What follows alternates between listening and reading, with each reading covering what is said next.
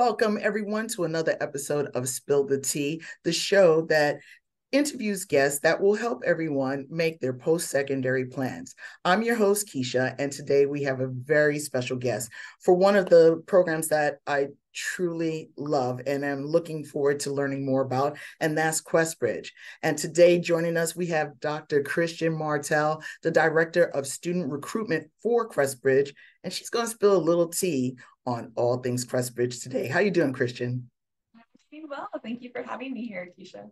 I am glad that you are participating. We have so many worthy students that would really benefit from this program, but they don't really know about it, and it's really great to hear it from someone that has the tea on it. So why don't we go ahead and get started with, tell us what is QuestBridge?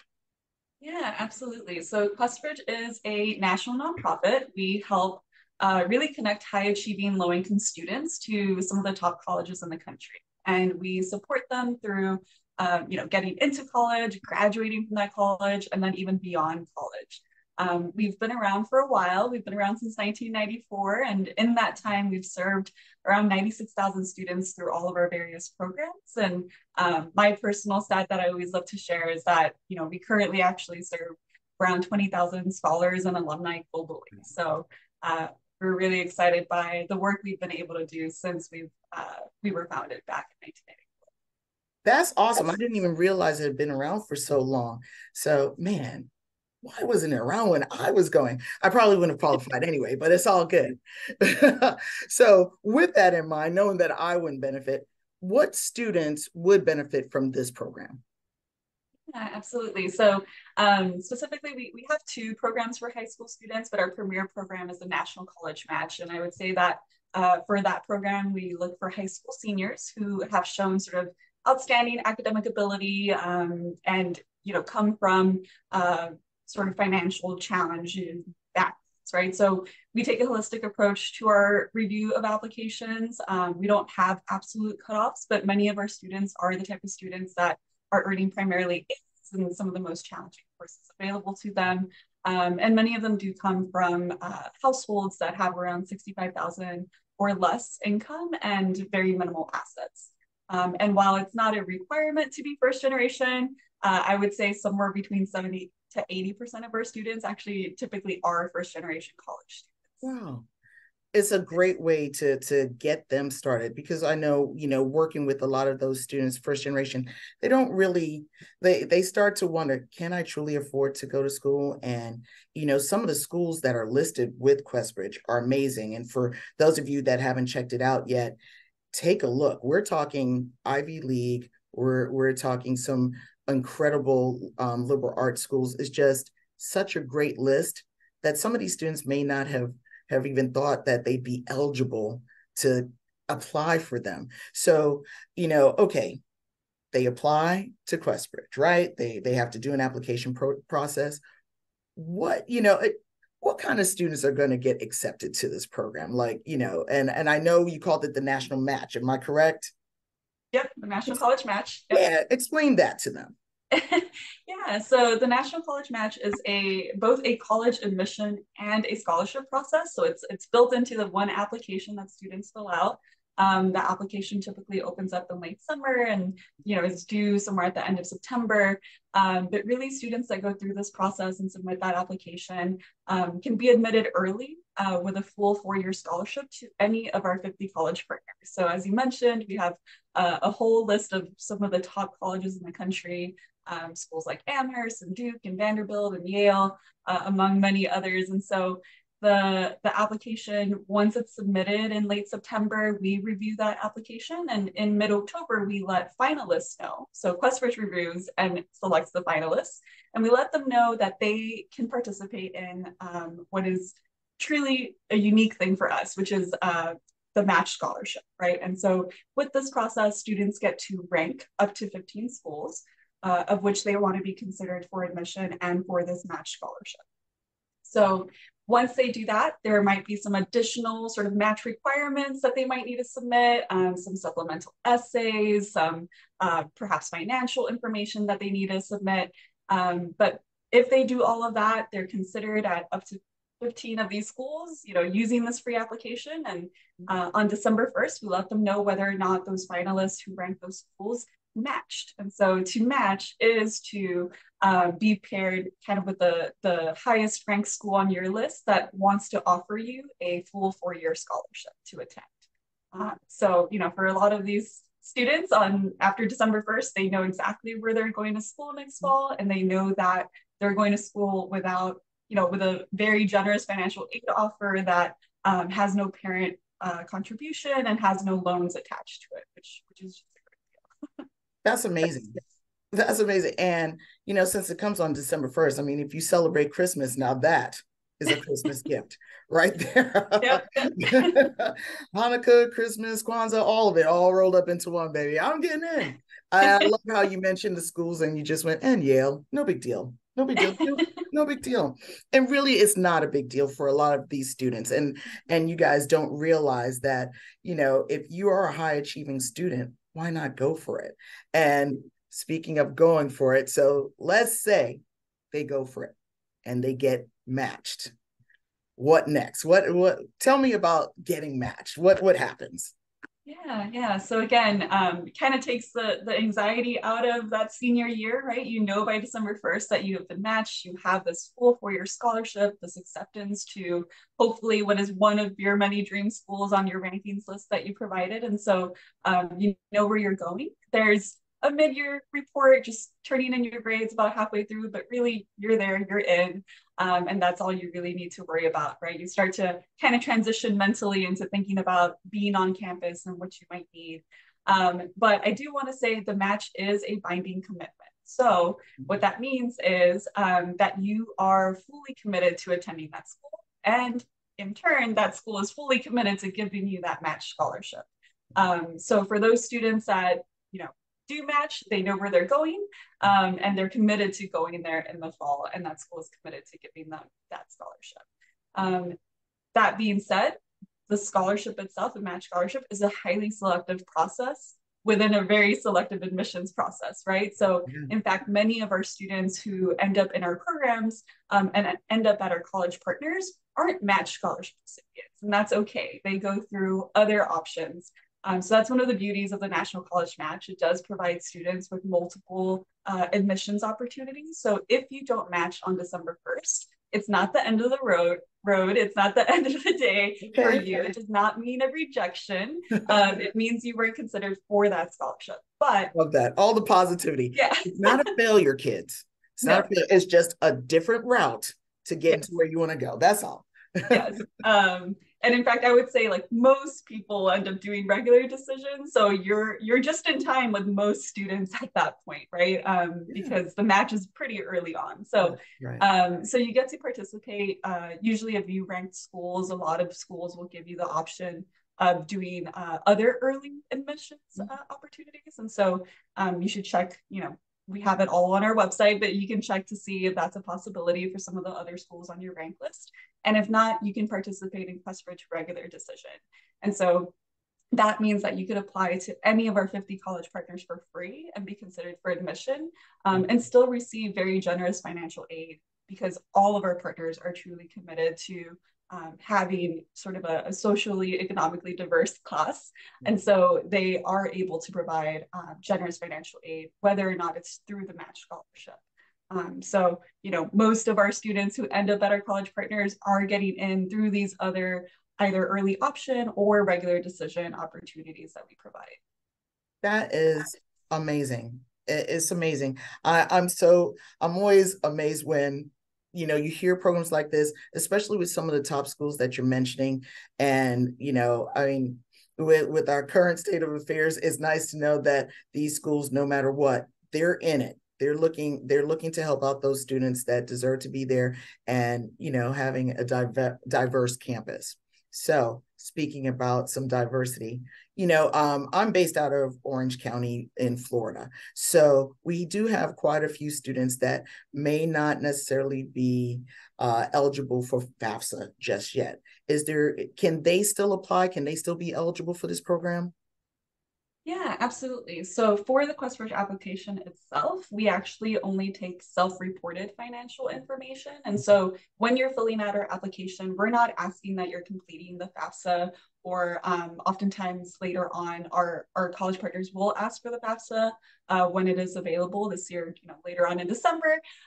Many of them will ask for a thing called the CSS profile, which is kind of like the FAFSA, but for private financial aid. And so there are documents that will be required later on of finalists as they go through the process. But for our application, they are self-reporting their financial information. So we ask them to use things like W-2s if they're available, other kind of tax documents. If that's not available, then obviously, paychecks and other things that you can use. That being said, usually when we get this question, we know that it's from students who may not be able to fill out the FAFSA, right? Because they don't have a social security number. They might have a different citizenship status. And so I just want to be very clear that we do consider any student, regardless of citizenship status, who attends a high school in the US for our program. So that means, undocumented students, refugees, asylum seekers, international students that are studying in a high school in the US, they are all eligible to apply to our programs. And for the match in particular, I will say that there are some schools that will not consider students that are not U.S. citizens or are international, right? And so we have a full list of those, but it's a handful of the 50 schools for either of those. That's amazing. Thank you so much for covering that. And, we do have quite a few students that get worried about that stuff. So this is a great option for them. So, I know we've talked on the side before, and we talked about what your experience was as a student looking at QuestBridge. Can you tell the students a little bit about it so that they can get another perspective on things? Yeah, absolutely. So, so I was a high achieving low income student myself back in the day, and I actually got a mailer from QuestBridge, and I looked at it and I reviewed it, and I thought it was too good to be true. I thought it was a scam, and I remember at the time, talking to other friends who were also in some of my classes, and talking to my counselor, and no one kind of knew about it. So I'm originally from South Texas, and very few people in my community go to schools even within the same state, right? So it's really hard, right? It's a small group that even ends up going to places like 5 hours away within Texas, and so let alone going outside of Texas for college. And so I kind of just disregarded the mailer and thought it was a scam. And so I actually did end up going to one of our college partners eventually. And so it wasn't until I was a college student that I realized, oh, QuestBridge is real. It is actually legitimate, and Darn it, people, I missed it. yes, and I missed this great opportunity. And I think for me, what I came to learn and what I came to appreciate at that time, and even obviously now in my role, is that it's not just about getting into college, right? I'm a good representation of like you're able to get into college, right? But through QuestBridge, you have a built-in community once you get to that campus, right? So whereas I had to kind of scrounge and like find friends and find people with my shared background, Questies, they get on campus and they have that group that they're able to connect with. They have that built-in community. And then once they're there, right, they're being supported through programming, through this group, in order to graduate, right? Because it's not just about getting in. You also have to get that college degree, right? Right. And so, they're supported throughout college and then even beyond, right? So I had to go through that process and graduate from college, which was great, but then still had to find a community after college, right? And so for our QuestBridge scholars, when they become alumni, they get to join our alumni association. Wherever they move, they might find other QuestBridge alums to also connect with, and get hooked up with jobs and other opportunities after you graduate. And so I think it's one of those things where kind of once you're in the QuestBridge family, you're sort of QuestBridge for life, right? And so I definitely think that's one of the biggest benefits of doing the program. And again, wish I would have not thrown away that mailer and actually applied. Right. Yeah. It's kind of like being in your own fraternity or sorority. You just chose, I don't want to pledge. Right. I'm good. I'm good. So, okay, we're going through so much information. And for those of you watching, of course, there may be some other questions that's going to come up. So we're actually splitting our episode, chit-chatting with each other, into two different episodes. So this one, now you've heard about what QuestBridge is. The next episode, episode 2 of QuestBridge, is going to be more about the process. How do you apply, what that entails, what you'll be going through during that time. So just stay tuned for the second episode. But for now, we've gotten to that part of the show that is basically, Christian, we need some tea, man. Give my people, the insiders, just a little tidbit to help them figure things out. What's some tips? Get, like I said, spill the tea, Christian. Spill the tea. I'm gonna take a drink myself, actually. Yes, please do. I love it. And if y'all didn't notice, she's got her QuestBridge mug, girl. She knew this. She knew the assignment. She was ready for us today. Go ahead, girl. Yeah. So, I think students really, when they're considering applying to college, they've made that decision for themselves. There are so many ways you could apply to college, right? QuestBridge is one option in a sea of options to apply to college. So I definitely encourage, first and foremost, for students to just weigh all of their options, right? If QuestBridge seems like it's good for you, great. If not, there are other ways for you to get to college, right? But really, I think what makes QuestBridge unique, I will say, in terms of an application, is that match component. And so, you're thinking about whether or not you want to do QuestBridge. If it sounds like the match is for you, right? It's the only opportunity that you have out there to be able to apply early to up to 50 colleges, right? And to be able to apply early, not just get admitted, but get admitted with that guaranteed full 4-year scholarship.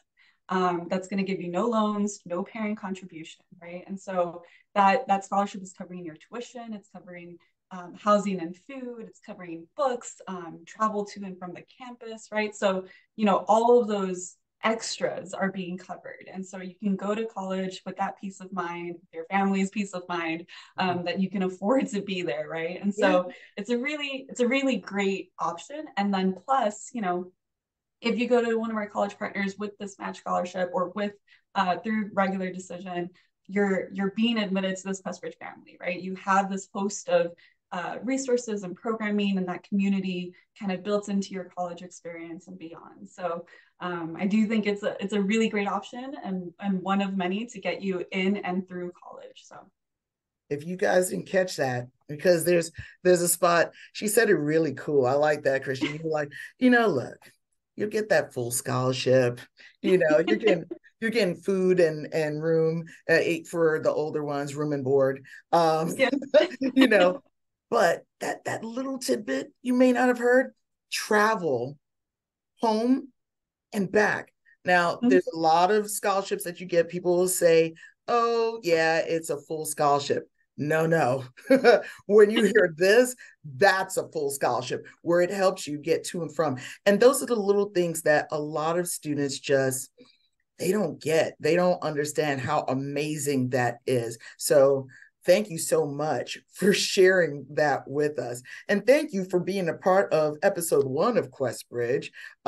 Just know that in episode 2, I don't know, you may notice, but we'll be looking the same way. We're just splitting it up so that you can take this in chunks, people. We don't want to overwhelm you, but QuestBridge is such an amazing program, and I am thankful that you are with us, Christian, so that we can give them a little bit of tea on what's up. And like I said, in next episode, we're going over your application process and everything. So you guys might want to get ready to take some notes or keep rewinding when you watch this. And speaking of which, if you like what you see, go ahead and like the show and let us know what's up. But Christian, for now, thank you very much for joining us.